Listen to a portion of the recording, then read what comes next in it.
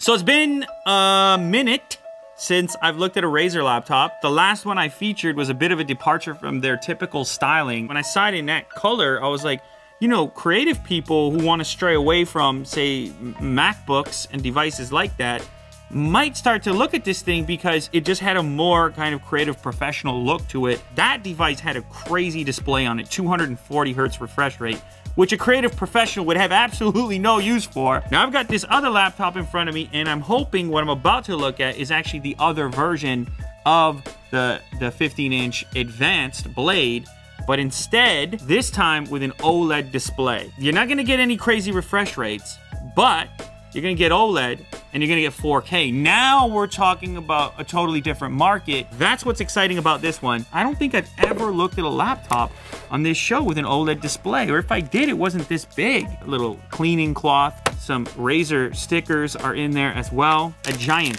powerful power brick with a braided cable, and this is the proprietary connector which delivers the power. You need a bunch of power, obviously, i9 and RTX 2080 graphics. You gotta feed it some juice. Crack this baby open. So we are back to the classic Razer styling on this one. No fancy, limited, special color. Instead, it's the matte black. You still have the logo, which represents the culture to a certain degree, but the matte black finish, it's nice, it's simple. Power input, couple of typical USB-A ports. There is a headphone jack also included. On the other side of the device, you have, I'm guessing that's Thunderbolt 3 in the form of USB Type-C connector. There's another USB-A, a full-size HDMI port. That looks like a display port, and there's a little locking area there as well. So let's crack this open real quick. Boom. And you know what? I know right away that it is the OLED panel because it's glossy. So if it's all about the visual experience, you might want to put up with some reflections and go for this display option as well. Just keep in mind, 60 hertz, 4K resolution. The layout here, you have the keyboard, giant trackpad. Otis hair. This is what people are looking for by today's standards. The build quality here, it feels great. The whole thing is very sturdy. The screen, this always gets me. It doesn't actually go back very far. And maybe I'm just spoiled with all these ThinkPads I've been using, but it stops right around here. Now, I get it. At this type of setup, that's probably as far back as you're ever gonna need it. It's a tiny little nitpick. The keyboard, chiclet style, a little bit of travel to the keys. Now, I talked about this on the previous video that I did on a Razer laptop. They've improved this keyboard. This could be fine for me. I could type it out. Would it be as satisfying for me as a ThinkPad keyboard? Probably not. Oh my God, look at this. Oh my God, that is vibrant. I don't know if I'm gonna be able to go back after this.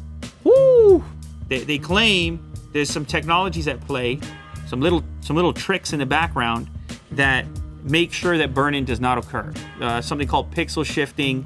Things move ever so slightly, you could barely see it, and therefore protecting your pixels, protecting you from burn-in. But my goodness, if you know about the benefits of OLED on a smartphone and on a TV, just imagine that being brought to your laptop. I can't imagine wanting to sit in front of a better display than that. That's a beautiful thing. You're also probably noticing at this point that the keyboard is backlit. It's RGB. You can see it cycling through the colors. That's kind of the Razer default. You see this is the 3840 by 2160 native resolution. It's got a 200% scale on it. The thing is with LCD panels, right? The lighting is never really turned off. So your blacks end up this gray thing, and then you end up with the various dimming technologies that attempt to change that. I have an LCD left over in my house. It drives me crazy when it's got the local dimming. I can pick it up with my eyes, and it's just, compared to an OLED panel, it's night and day. Why not an unbox therapy video? That's a little bit dark, it's a little bit light.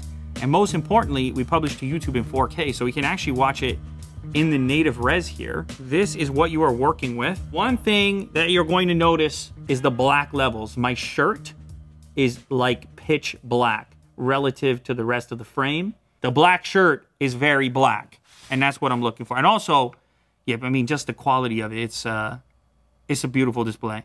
Jack just interrupted the entire video right now.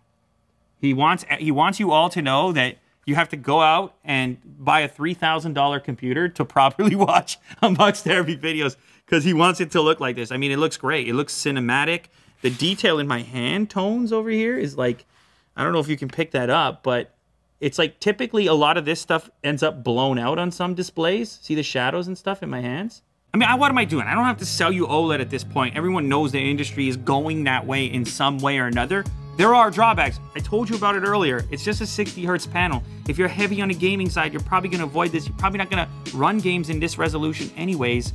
So you already know you're gonna pick the 240 hertz option. But I think this particular model is interesting because it reaches out to that other segment of the audience that I mentioned earlier. People who are looking for, you know, a well-designed, solid, well-presented package from a workstation perspective on the Windows side. There's not actually that many options that are able to deliver this kind of power, these type of specs, and so forth to compete with the MacBook Pro. The last thing you want when you're setting it up is to be fearful of potentially interacting with it wrong and catastrophe striking. So I think that the speakers are a bit of a letdown relative to the monitor. You're looking at the monitor, you're like, whoa, and then the speakers are like, those are laptop speakers. It's not fooling you by any means, particularly for this dialogue in this video here. Leave the device unfolded when charging. They work, but that's max volume right there. It's just not that impressive for dialogue. I mean, you're gonna watch video on here, you're gonna play games on here, maybe you're gonna use the speakers from time to time. It's gonna be a headset laptop to get any kind of punch out of it. It seems that way at the moment. Okay, so here's the way it breaks down with this particular laptop. It starts out as a standard Razer Blade 15 i7 8th generation and a full HD display at 60 hertz. That's sort of your entry point to get you started at the lowest price point. This one here, obviously cooking a little hotter than that from a spec perspective. So when you go through the configuration, I'll give you a sense of how the price goes up as you change things around. So first being the graphics card, you can see you're starting around $1,600 US. You scale up to the RTX 2080, let's say. Now you're at 2,800 bucks. Of course, the full HD 144 hertz gonna be perfect for a lot of people, particularly gamers. That's fine. You could stay in that department even if you wanted the top graphics. 240 hertz takes it to another level if you're so inclined. But then the one I have here is the OLED 4K touch. That's right, it's a touch screen as well. I think I told you that earlier, but I didn't show it off. So that's the one we're gonna select, and you can see now the price jumps again. We're at 3,300 US. It's not a cheap laptop. It's important to note that for these perks, you're gonna pay for it. But I have to say, you take a look at this thing and you realize it's a different experience straight away. That could be your future laptop display, just like the beauty of OLED phones and OLED TVs. That tech has finally made its way into mainstream laptops. Otis, you want to be in the vid, bud? Down. Relax. This episode is sponsored by Cove. They have this new super portable speaker here. Bluetooth speaker called the Commuter. The battery is 4,000 milliamps, so lasts quite a long time. It's got water resistance, so if you're at the pool or something and you get it wet, it won't get damaged. We have this NFC feature which offers fast pairing. Oh, there you go. So there's a DSP chip here which offers an automatic equalizer so you can get optimized experiences whether you're indoors or outdoors. Right now you can get 40% off this speaker with the promo code. Check the link down below.